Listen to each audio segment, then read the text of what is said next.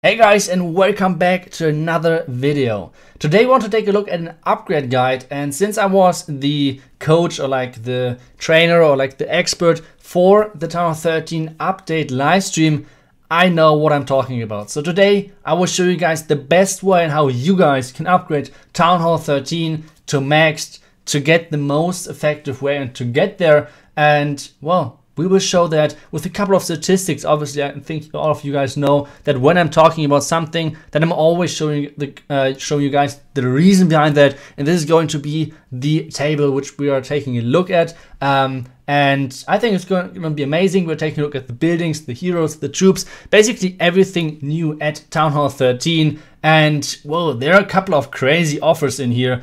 Like, I feel like a couple of those are way better than the offers of the Black Fridays.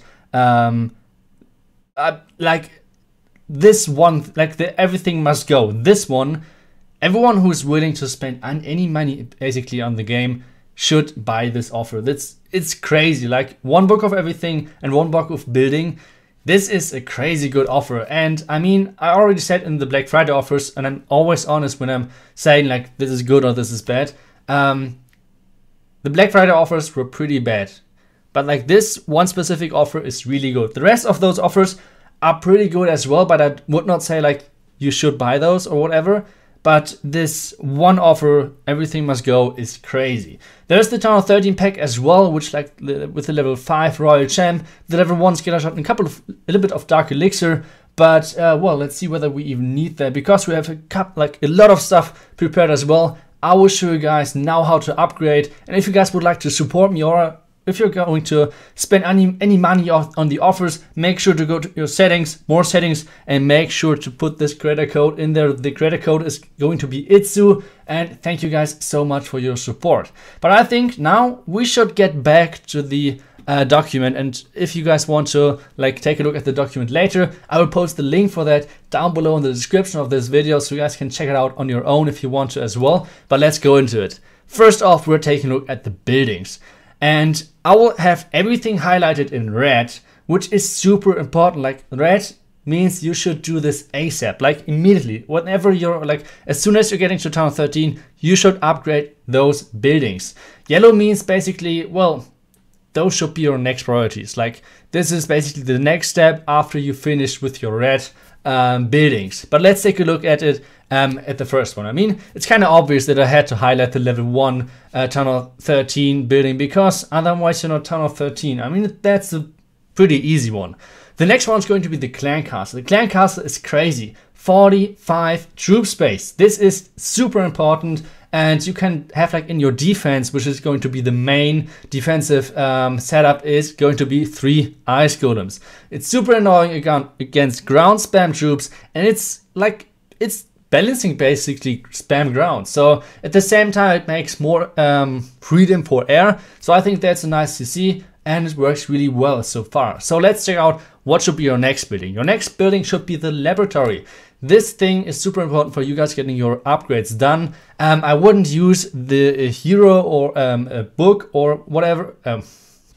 Let me start again. I would use a book, but not a hammer, because it's not so expensive. And everything which is highlighted like in a dark blue on this sheet means you should use a hammer on that. If it's like a light blue, you should use a book on that. So it's not only a guide on how you guys should upgrade, or like what is the first thing to upgrade. It always says, or tells you guys what should be like the first things you should spend your magic items on.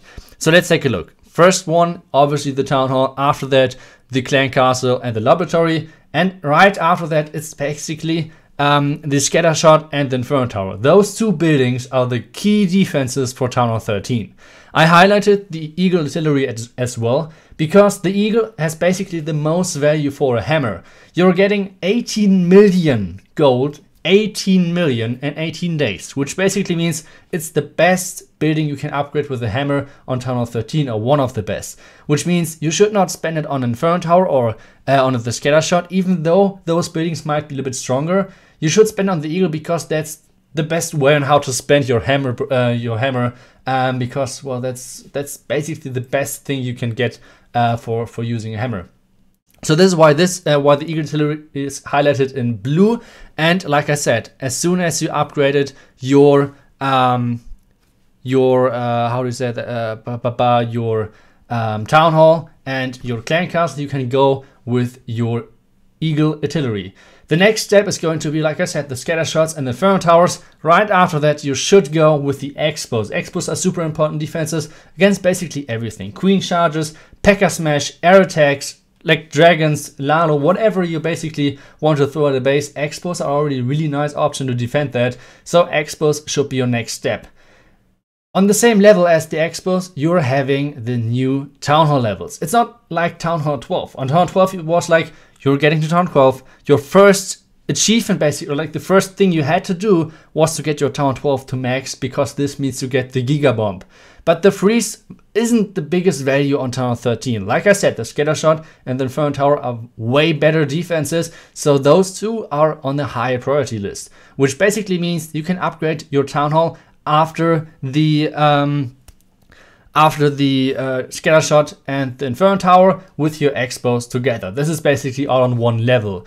After that, you should go for more splash damage, like the Wizard Towers, and right after that for the air defenses, because dragons are super strong. We will come to that a bit later when we're getting into the troops, but air defenses are super important. The next thing should be the Tesla, and well, like always, basically the last defense should be the cannon.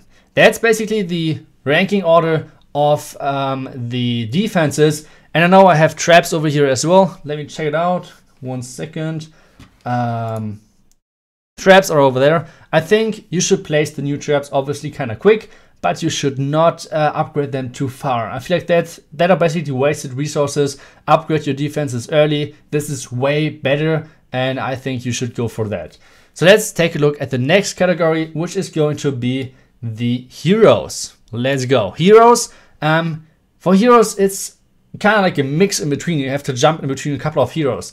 First thing, always upgrade your Warden. Warden is one of the most important heroes, but it's Elixir, which basically means you cannot compare it with the Dark Elixir heroes, which means the Royal Champ, the Queen, and the King. This means we have to compare the King, Queen, and Royal Champ, because the Warden is different, which basically means whenever you have enough Elixir, go for the Warden level. Warden is super important to get it maxed. But how do you go for the remaining level? Basically what you're trying to do is get the Royal Champ really early to level 5 and then let him rest. With the level 5 Royal Champion, that's totally okay, but as soon as you have him on level 5, or her on level 5, sorry, you should for sure go for the Queen. Get the Queen maxed with your hammers and books to get her maxed, but get the Royal Champ before that on level 5, so she's actually useful. As soon as you got your Queen to level 70, you can go on with your Royal Champ. The King is basically useless. The King is basically the last thing which you're touching with the Dark Elixir for the heroes, so it's level, or like your steps are going to be the Royal Champ from 1 to 5, then the Queen from 65 to 70, then the Royal Champion to max, and then the King to max. That's basically the steps to go with those heroes. And that's already it. Like, it's basically pretty simple with your heroes. So let's jump over to the troops. And on the troops, it's completely different than buildings and heroes, because on troops, you can basically do whatever you want.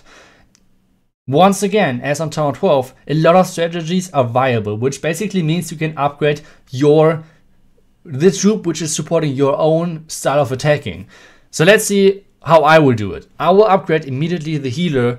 I will upgrade as fast as possible the balloon, the dragon, and I will think about the Yeti. The Yeti is on the list because right now the Yeti is close to broken. So if you want to still get a lot of triples with him, go for the Yeti. But I will go for healers and balloon first, because I think those two troops are super important. I like Queen Charger Nano. I like overall Queen Chargers. I think healer are a super important thing. I like loons overall. So those two are really easy decision for me. I like the Queen Charger Nano. This is why I go for Wallbreakers probably as well. But like I said, the dragons are basically the sleeper troop of Town 13. I think if I have to go for a ranking of troops, the best troop is going to be the Yeti on Town 13. The second best troop is going to be, well, either the healer or the dragon, which might be surprising, but try it out. Like dragons on Townhall 13, I'm telling you, they are killing it. It's super crazy. Townhall 13, dragons, trust me. If you can take out with the Royal Champion like 180 defense or something like this, they're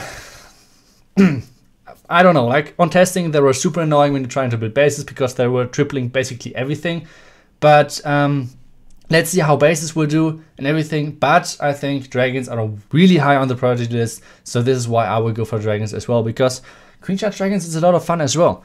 The next thing is going to be the Hawk Riders. Obviously, if you like Hawks or Miners, you should go for them, for those really early as well. But it has to be a combination, because if you're going for Miners or for Hawk Riders, you need to upgrade the heal spell as well. Otherwise, those troops won't get the value you want them to get. This is really important. The next thing is going to be, well, you can go for the skeleton spell, but you don't really need to. Like, it's basically if you're willing to, or like if you try to, how do you say that? If you try to save Dark Elixir and want to use your book of, your hammer book, then you should go, your hammer book, your hammer of spells, then you should go for the skeleton spell. Otherwise, if you do not need it, just don't upgrade it. It's basically the same with the jump spell. Like the jump spell, the upgrade is super useless. I would upgrade the jump spell after I got my warden maxed. This is the priority list right now. So the jump spell is basically nice to have, but not really important, because level 3 jump was already totally fine. You don't need a level 4 jump. Like, it's pretty wasted most of the time. So that's totally okay. And I think and I hope that this tier list will help you guys to upgrade to Townhall 13. It's going to be the best way on how you guys can upgrade it.